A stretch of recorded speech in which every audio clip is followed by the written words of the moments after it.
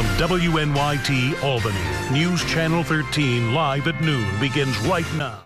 In your health, the risk of sitting down at your desk all day. Dr. Mark Pettus from St. Peter's Hospital joins us now to explain. When I was giving that intro, Paul was sitting in his chair at the Weather Center and he jumped up. Yeah. That's pretty much all of us. We're sitting down. We Americans today, Elaine, sit more than any generation of Americans that have ever existed. We spend about 10 hours a day on average sitting, and you know, whether it be at our computer at work, at home watching television, it's an unprecedented lack of activity, and there are significant health risks associated with sitting. Decreased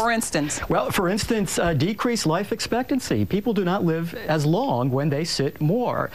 Diabetes risk is increased. Obesity, heart disease, cancer, things that you wouldn't intuitively associate with a sedentary state. Right. And so when you see people on their lunch hour with their tennis shoes on and walking, that's the best thing they could be doing? It is the best thing they could be doing. I always say motion is the lotion. And you know, we are designed to move. Ours is a species that evolved with a great deal of movement. So our bodies interpret lack of movement as a threat.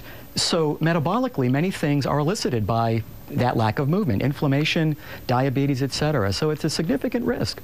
Do you think that we sit because, you know, it doesn't seem like we are hurting ourselves? I mean, we're watching television, we're at work. I mean, especially when you think about a job. Yeah, absolutely. And so much has changed. You know, the manual labor jobs are much less common these days. Yeah. People don't walk to work. Kids don't walk to school. Don't ride their bikes. You know, even physical education in school now is much less common. So we are a society now that has adapted technologically in many positive ways, but it has really influenced the way we move, and that's not a very good thing. So get moving. Get moving. Motion is the lotion, indeed. All right, doctor, we thank you for joining us. Thanks so much.